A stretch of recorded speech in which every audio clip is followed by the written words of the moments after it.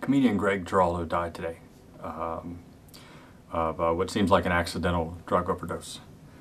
I did not know Greg, and the only reason I'm even doing this is because of a comment that was made when I posted about his death.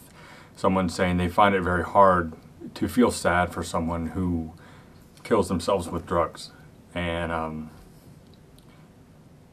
some of you may know I was in a really difficult place earlier this month, and I kind of didn't let on how bad it was and how isolated I was, and how I stared at this blue bottle of sleeping pills for way too long, and how I called whatever friends that were close by and just wanted to hear some support, because in this industry you can get to a place that's so low and there's no hope. Then as a comedian, it's time to be happy. And my heart goes out to his family, but I'm just thinking about him, and I'm sure it was accidental. Sometimes you just want to numb the pain. But we have to be so vulnerable.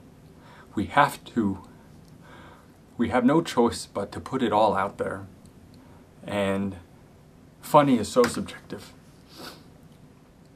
And I can just imagine me in 10 years, he was 10 years older than me, in some hotel room and being alone and isolated. And it is the worst, least amount of hope.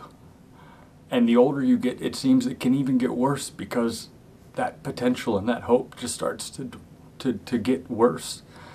And it's just such, you should have all the compassion in the world for artists that are just trying to do what they do and get fucking slammed all the time.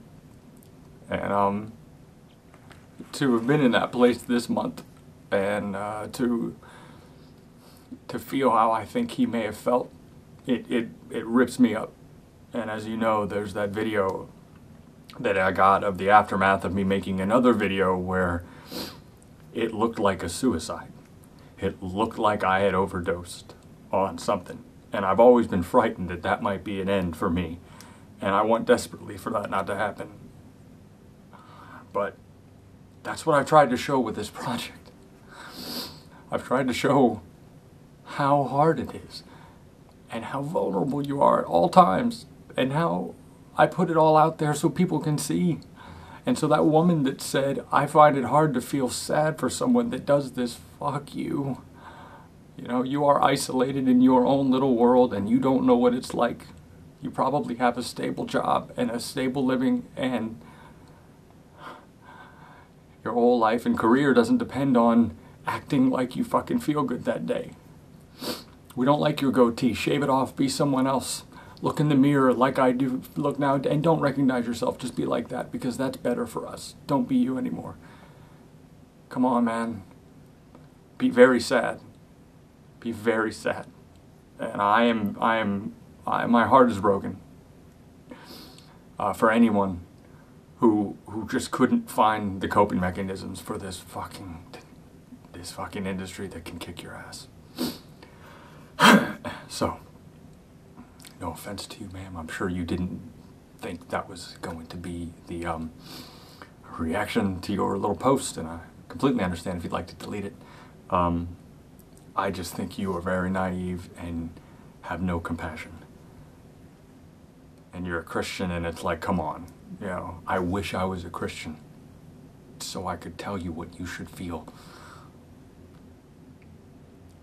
Lack of compassion for what we go through in this industry makes me livid. So, yeah, so that's it. That's all.